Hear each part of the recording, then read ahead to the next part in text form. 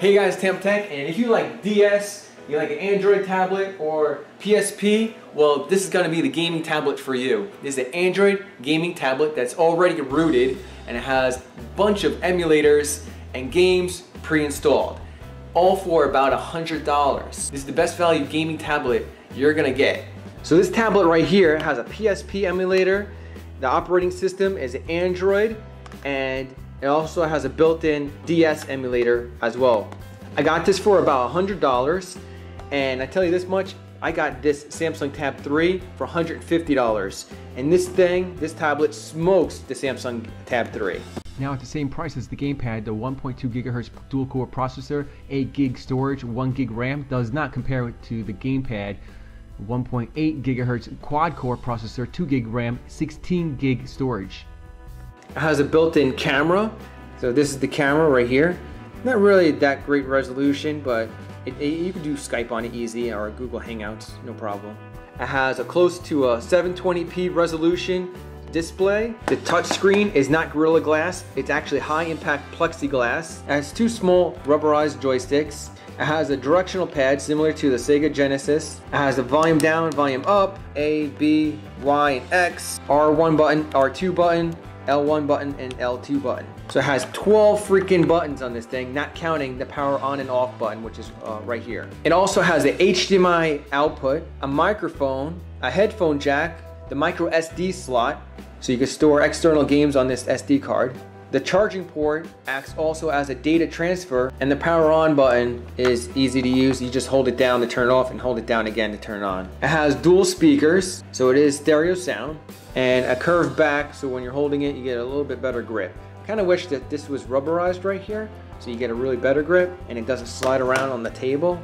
My kids dropped this a bunch of times, and the screen never cracked. I don't even really need a case on this thing, but I did wish that this border right here, this bezel, kind of wish that it was rubberized, but it is, if you can see right there, it is a little bit beefier. So my kids dropped this probably like 10 or 15 times, even down the stairs, and it hasn't, broke yet, thank God. Let's go ahead and check it out. So let's turn it on. The battery life is pretty good. It's 2 hours to charge it, and it lasts about 6 hours. Depends on your brightness settings, your volume settings, and what games you're playing, obviously. So when you first turn it on, the only thing you have to do is sign into your Google account, and then you'll be able to, do all your Android stuff, like go on YouTube and stuff like that. So the interface right here looks a little bit different because it has actually 3 choices of themes.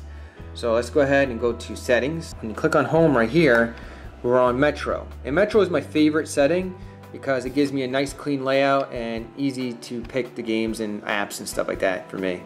There is Launcher 3, and this is Launcher 3, and this is pretty much what you normally look at on a tablet. And you hold down the screen and you can change your wallpapers and stuff like that.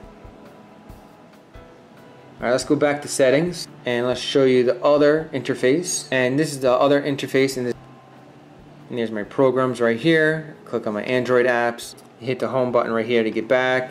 Alright, so let's go back to settings right here. So this is the interface that it comes with right here. And this is probably the most user-friendly for any kid or anyone to use. And yes, this is pre-rooted Android tablet, so you can download rooted apps since it's a rooted tablet, and it comes straight out of the box rooted. So I got this GL to SD, which allows me to transfer my games to my SD card. And then you hit play and play the game. R2, and then hit it again to swing. So this is a lot easier than using the touchscreen. And it's kind of like a PS Vita, because it has the dual joysticks, so they work really well, and they're rubberized, so you have a nice grip, and you can spin around, look up and look down. Very nice. There is a newer version of this, and it's the iPlay, and it has Ultra HD display and a rubberized grip in the back right here, and it's way better than this tablet, but it costs 2.5 times more than this tablet.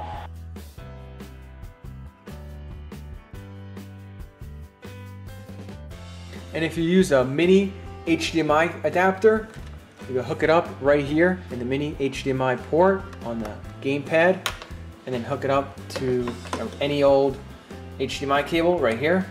You want to go into settings, advanced settings, and then select HDMI, and click on the HDMI resolution to 720p 60 Hz. Let's go ahead and switch to input. And there we go.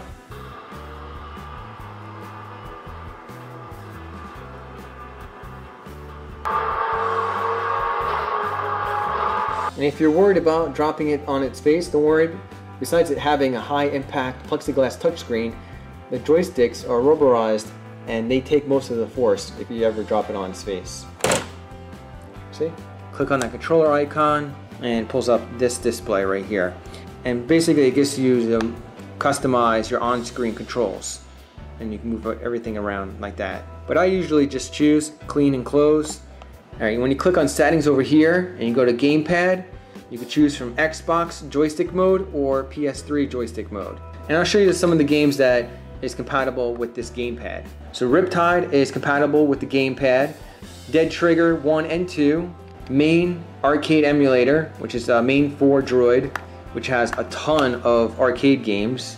NBA Jam's compatible with the gamepad. The PSP Emulator is compatible with the gamepad, and I got this PSP Emulator Gold at the Google Play Store, and I got the Main 4 Droid emulator at the Google Play Store as well. Of course, Spider-Man 2 is compatible with the gamepad. Need for Speed Most Wanted is really good on the gamepad. Minecraft works excellent on the main gamepad.